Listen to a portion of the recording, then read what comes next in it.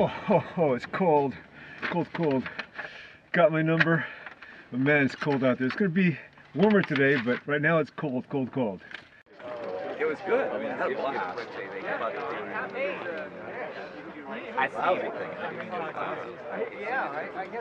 Hey cycling community, this is Steve Russis, the Cycling Greek.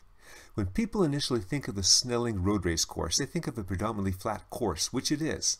However, there are some small climbs and rollers that can have quite an effect on the race, especially at speed. I'm going to focus on two of those areas, R1 and R2, because you can't carry any momentum into them. They start right after 90-degree turns. This is an 11.7 mile loop that we do 4 times. My goal for this race is to enter Blood Alley in with a pack at the last lap. As we first enter the course from our 3.7 mile promenade, we are hitting that first roller section at full speed. Unlike last week's race, where I participated in a 20 strong 55 plus open category, this week's race is 60 strong of 55 plus 1-2-3s. Where R1 is a true roller section, the lead into R2 is kind of a false flat. You make the turn and then it goes steep. You go for a bit and then you make another turn. It still stays steep, but then it starts to shallow off a bit to the top. It's that section that kills me. The only way I can survive this is by buffering. That means starting off the climb in the top 25% of the pack, hanging on for dear life, and as I start to weaken and start to fall back, by the time I get to the top, I'll still be part of the pack and have wheels to hang on to. Even though I had a quality 20-minute warm-up on the trainer and that 3.7 mile promenade to the start, my 64-year-old racing age body seemed to have trouble adjusting to the fast speed of this first lap. Still, I didn't have any problem with this lap 1 R2 section. This bridge is getting worse and worse, as are some other sections. I've done this race for years and really appreciated when different areas have been resurfaced. However, this being a low-traveled rural farm road, this is just something that we have to deal with. The turn from Blood Alley to the finishing straight was another tough section for me, because it also involved rollers. I had to make sure that I buffered here, even though I did a bad job in this lap. Each time a gap would open up, I'd have to use high cadence spinning to get the speed up to try and close it before I had to shift, but the bad roads made it tough. I just didn't have the leg strength that the others did. I finished that first lap thinking, this goal is going to be tough for me to reach. By the time we hit the turn at the start of the R1 roller section, I had recovered and moved up, creating a buffer. That finishing straight roller section was tough with its bad roads and its small climb with the finish line on top. Again, with small gaps in front of me, I'm using high cadence spinning to try and survive this. Every bit of my buffer is needed. Each time through, I'm just showing you the major roller. There's another small roller after this. Even though there were a couple other sections on this course that stretched me, this second lap seemed to be a lot easier for me. I entered the R2 climb at the top 10% of the pack. As I approached the top, speeds increased and riders were attacking. I needed every bit of that buffer.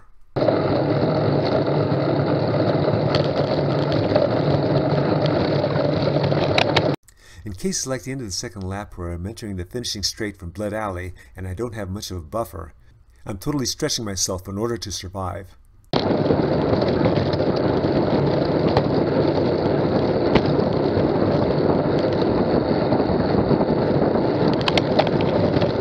We hit the bottom of the third lap R2 climb fast.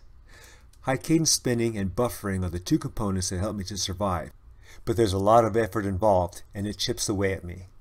I'm able to move up, tuck in, and stay protected. Well, as protected as one can on the climb. As I approach the top, I start to weaken as others start to attack. I'm losing ground, but I don't panic because I know there's quite a few people behind me. Thank you, buffering.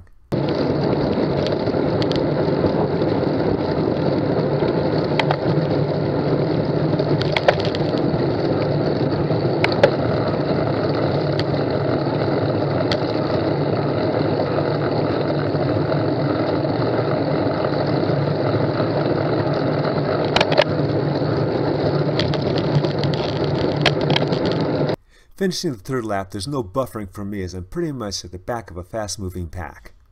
The front of the pack hits that corner 8 seconds before I do from the back.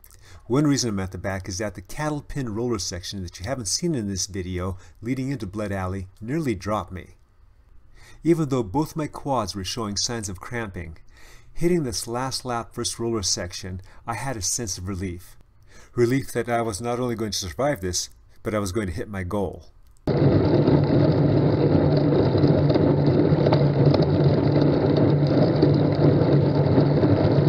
That relief was short-lived, as my leg muscles were literally starting to fail me. As I alluded to earlier, there's a lot more character to the course that was stretching me. With my condition being such as it was, and this being the last lap, try as I might, there was no way I could create a buffer for myself.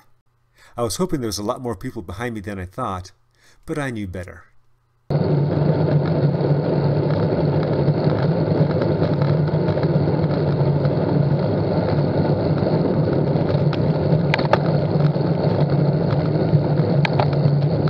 With the top in sight and me still technically part of the pack, there was a chance I could survive this.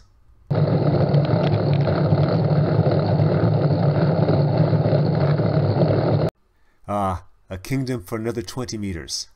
Divine intervention is now needed. A rider did come by. However, if I was at least as strong as he, we would have had a chance to connect. My goal for this race was not met, but it was a great day to race. Comment, like, subscribe. The Cycling Greek.